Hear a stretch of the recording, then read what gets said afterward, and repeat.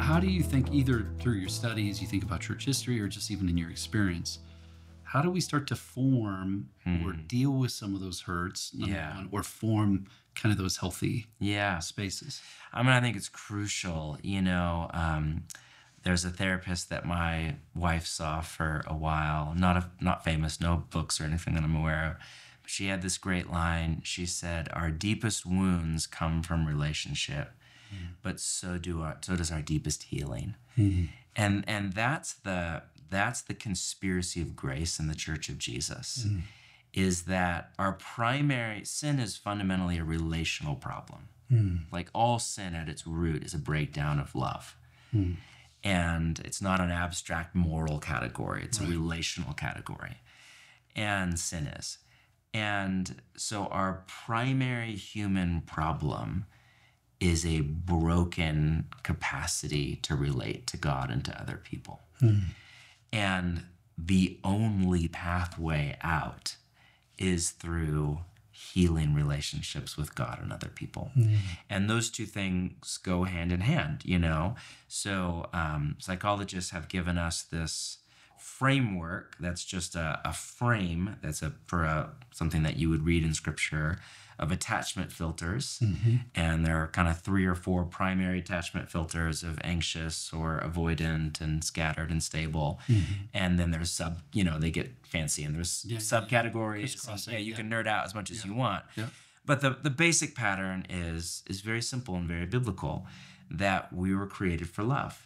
Dr. Kurt Thompson has that beautiful line talking about the attachment system and how it literally comes online when we take our first breath. And what do babies do? They look around trying to make eye contact. And he has, says something effective: we're born looking for someone looking at us in love. I mean, this is like spirituality from the moment we come out of our mothers. We're just looking for somebody to make eye contact with us and love us. And if we receive that steady eye contact, stable love through the highs and lows, to calm our emotional we can't self-soothe. Babies can't emotionally calm themselves. To calm us, then it develops this deep body implicit knowledge that the world is a safe place to be, that people are basically good, that I can entrust myself and I can go and give love away. I don't have to hoard it for myself. But the problem is, many of us don't receive that, or we receive it imperfectly, or we're wounded later in life, and that implicit knowledge begins to be rewired by pain, trauma, divorce, betrayal. Pastors are often the worst because we receive often a disproportionate amount of relational wounding. So many pastors actually become deformed by the pastoral call. They become more and more detached, guarded, avoidant, lonely, suspicious, cynical, power hungry, control. Behind almost every power hungry, controlling pastor you've heard about is somebody who is deeply wounded and never got healed. And so they learned, I have to control my environment to keep my soul safe, which is the phenomenon of the lonely pastor, which is bizarre. Most pastors are extroverts, not me, but most are. And most pastors are with people all of the time.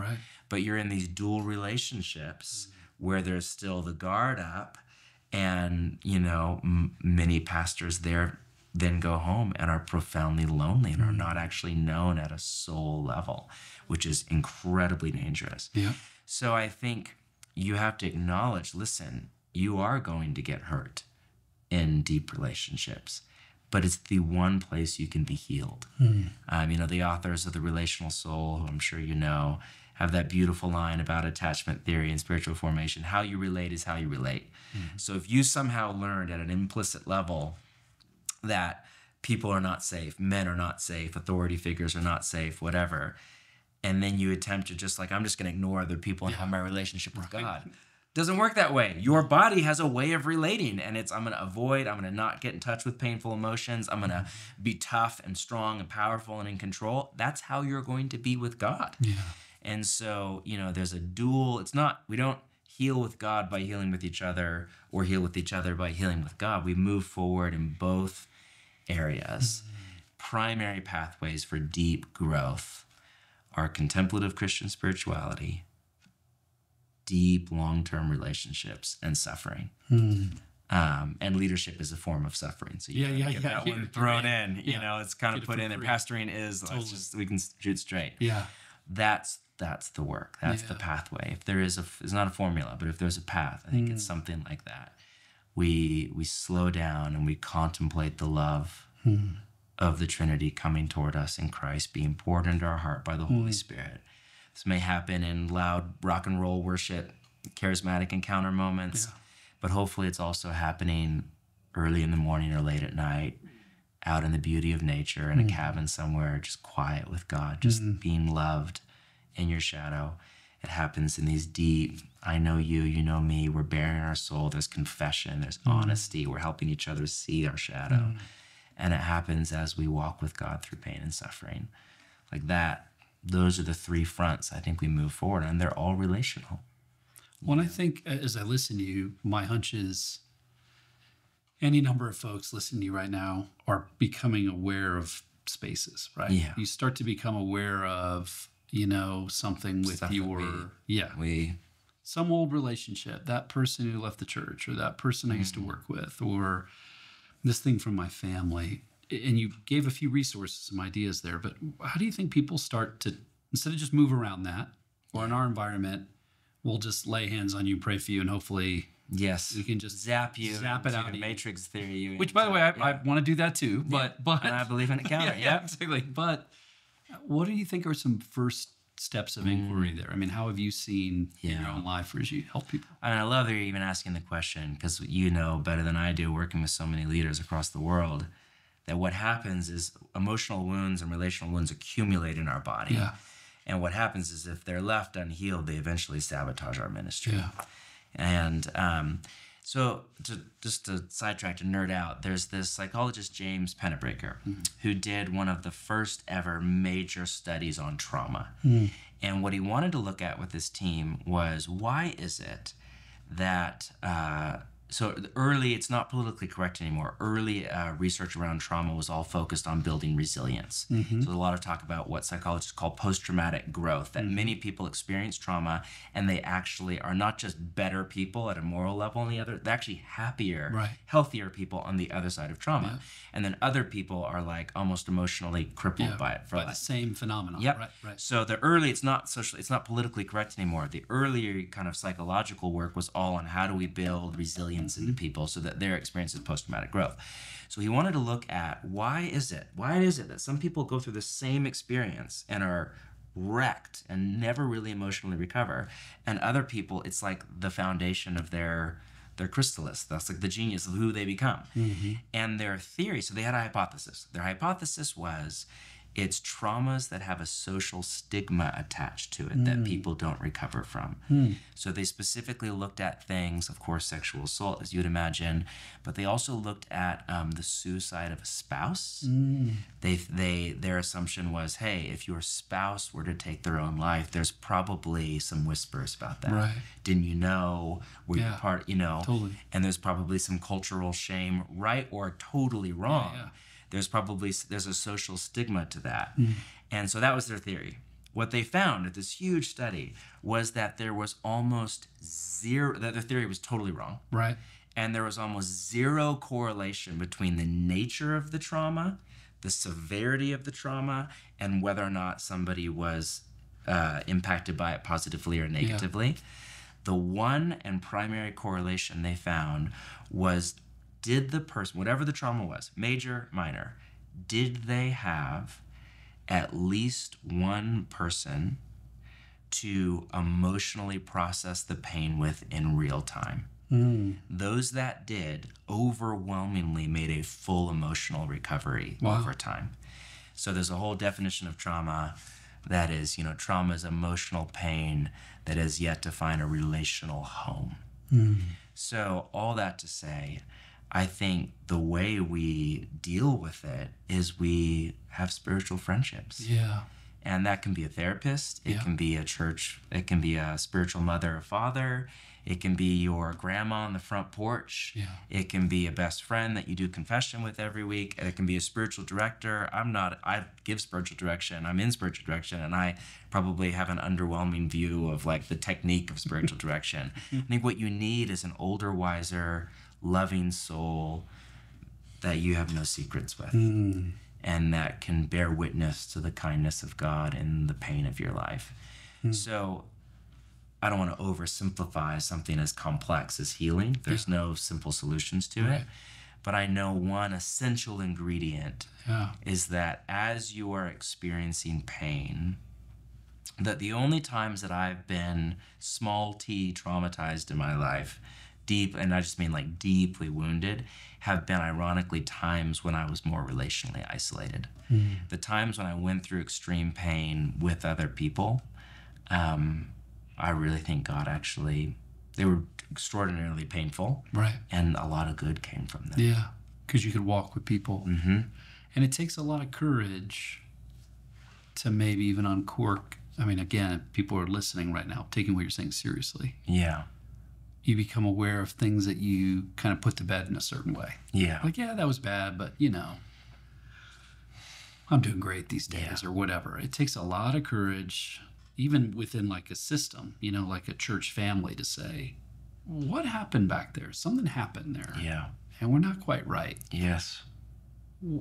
Can we talk about what happened? Yeah.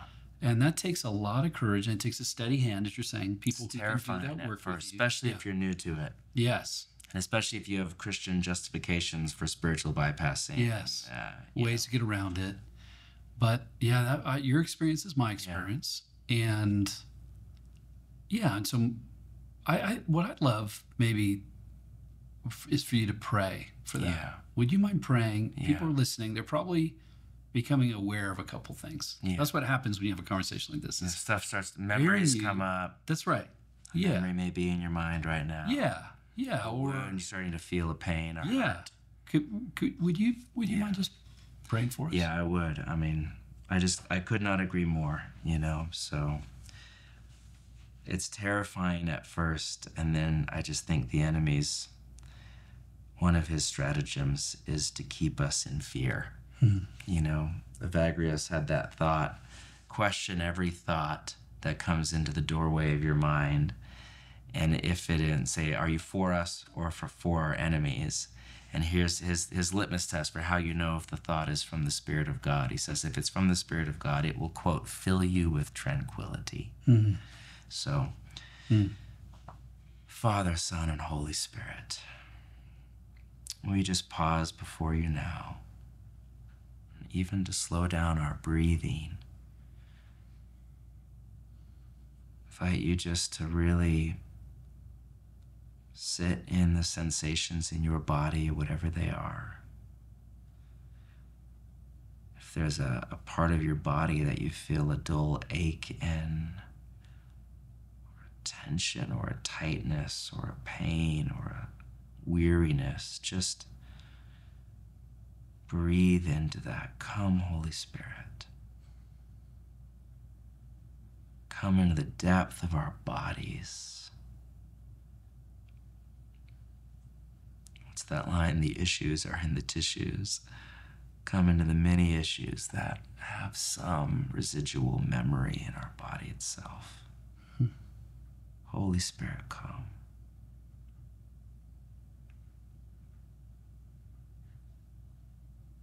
I would invite you just to bring to the forefront of your mind any fear or hurt that is coming to the surface of your mind, your memory, your consciousness. Just breathe it out, offer it up to God in prayer. You can use words like God here is, or you can just exhale deep from the belly.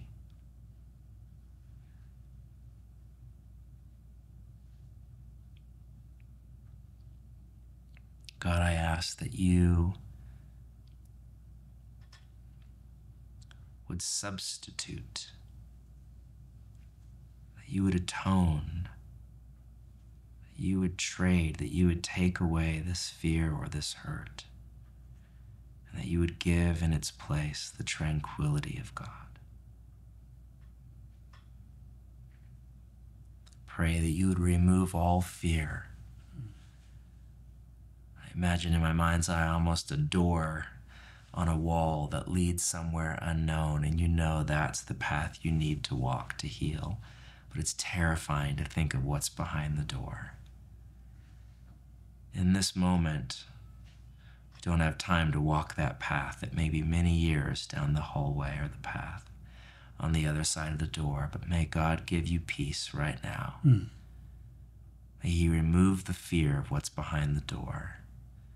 May He give you the courage to open it and to calmly, peacefully, gently, and relationally with other people, not by yourself, walk down the long path of healing into the unknown future of Jesus' love and kindness and destiny over your life. May God give you grace for the journey. Amen. Amen.